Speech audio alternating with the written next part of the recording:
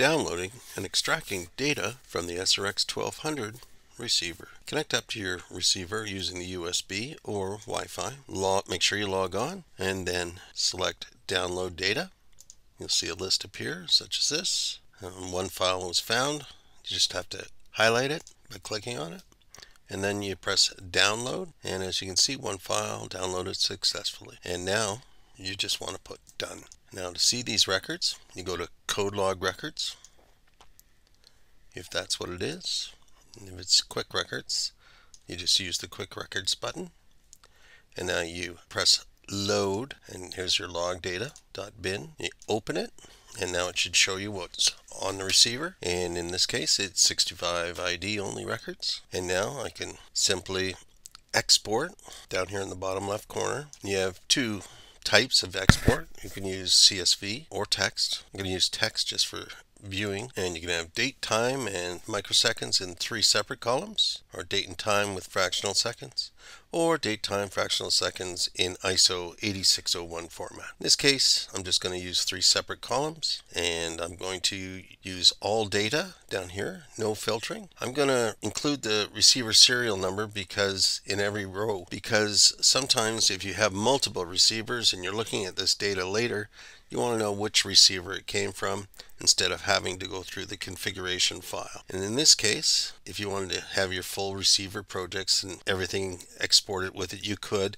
But in my case, and in most cases, people want to see the detection records. In a lot of cases, the battery reports, especially if you have them out remotely and you want to check on the battery status over a period of time. Let's say if you've left it for 3 weeks. Okay, and it also gives you how do you want the detections grouped. Well, you can separate each one for a frequency. Each one would have its own table, and if project change is found, you could have multiple times you went out, so you might have changed your project file, so you can start a new table for that. But in this case, I just want to do it all in one file to give you a larger example. So I'm just going to export it, and as you can see, it came out as log data.txt, and right now I can just view it, and you'll see how it comes out. It has a delimiter, and it shows you what receiver number it was. Here I'm going to highlight that, and that one in front of it is the first record, and then you'll see a whole bunch down to 65 ID records, and the next is the date, and then the time, and then the microsecond it arrived at your antenna. And then you get the tag ID, 999 in this case. Frequency, 167.360. Low-Tech 3 is the code set. And main panel was the antenna port. And a lot of cases you'll have 1 or 2 or 3 or 4 as whatever amount of antennas you're using.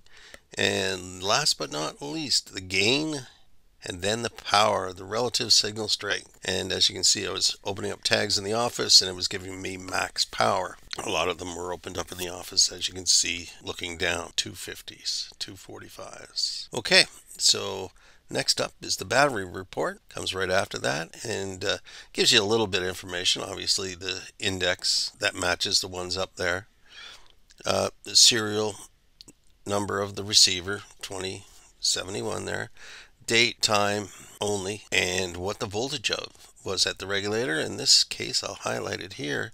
It was 8.40 volts. Top end is 9, but since I was on a stable current, it should remain about 840 throughout the whole records. In your case, if you're out in the field and after a few days of cloud and rain, suddenly your battery voltage drops off at the regulator. That means it's not getting enough power, which decreases a little bit of sensitivity and eventually doesn't allow it to write records if you don't have enough power going to the receiver. It's good to check after being out there for a week of cloudy weather to see if your solar panel's making enough juice to actually charge up the battery. And here is the internal lithium, small backup battery, and should stay relatively the same throughout the whole process. And no, there was no GPS in my office. And that's how you'd break up your downloaded files.